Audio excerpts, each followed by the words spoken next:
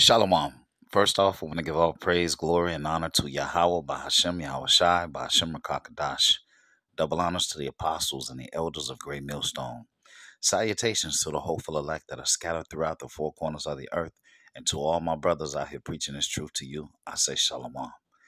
This is Amatazar from the Chicago camp, coming back at you again with another lesson entitled Pretty Woman. Now, this is going to be a short lesson, but boy, the pride of these women is something else.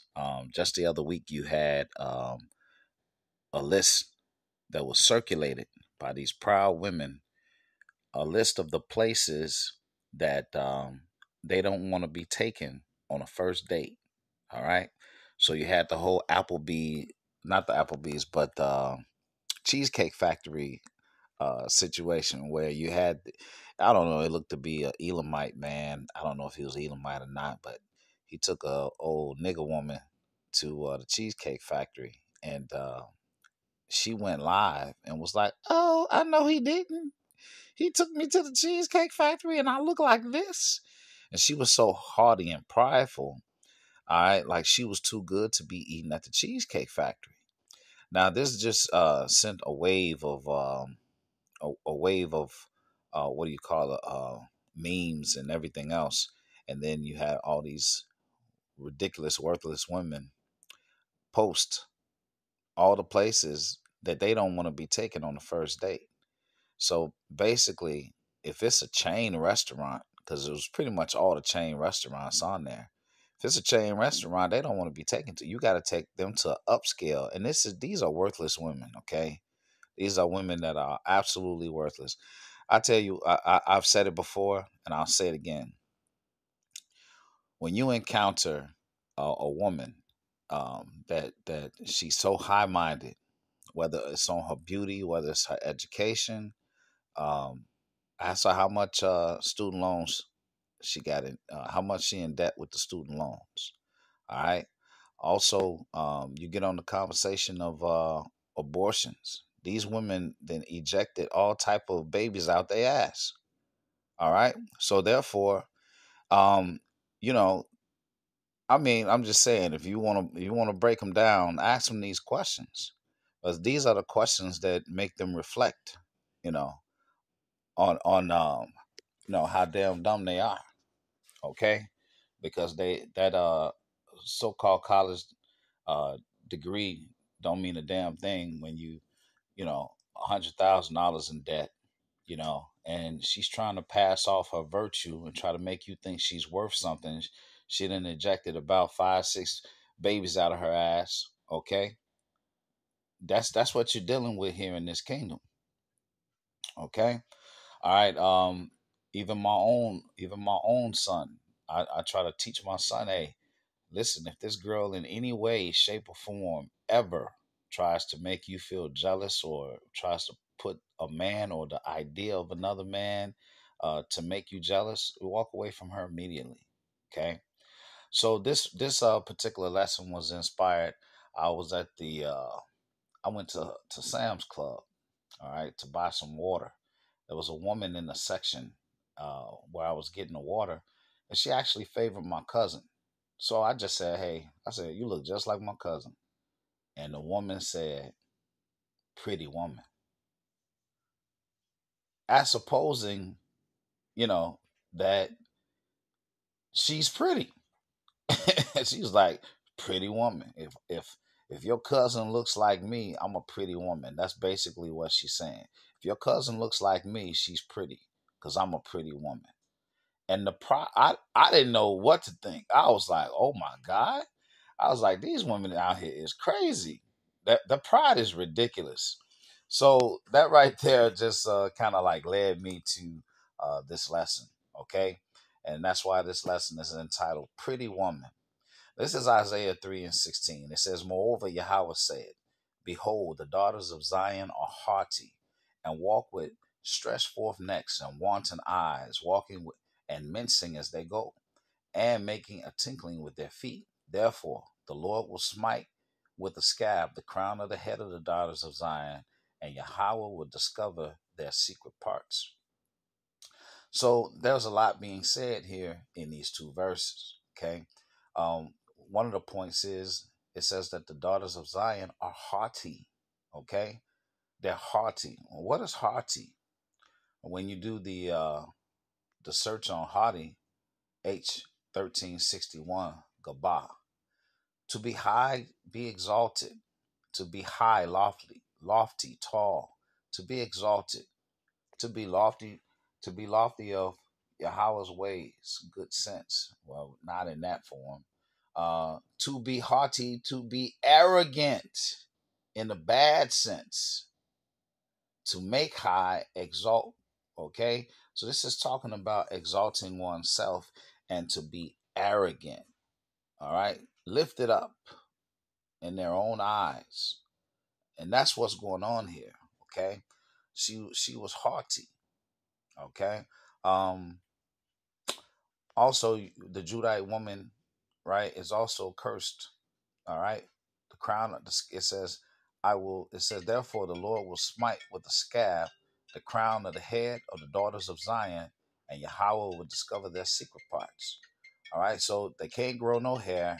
All right, and that box is wretched. Okay, that box ain't right. This is Isaiah 32:9. It says, rise up, ye women that are at ease. Hear my voice, ye careless daughters, and give ear unto my speech. Many days and years shall be troubled. Many days and years shall ye be troubled, ye careless women. For the vintage shall fail, and the gathering shall not come. Tremble, ye women that are at ease, and be troubled, ye careless ones. Strip you, and make you bare, and gird sackcloth upon your loins.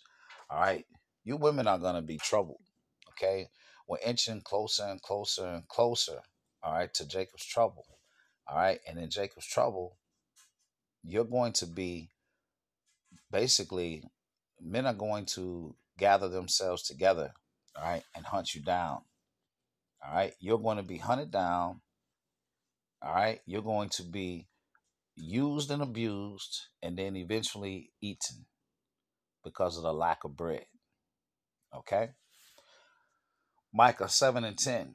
It says, then she that is my enemy shall see it, and shame shall cover her, which said unto me, where is Yahweh thy power? Mine eyes shall behold her, now shall she be trodden down as the mire of the streets. See, these women are filled with pride, and they are our enemies. Okay, these are the same women that use Esau's system.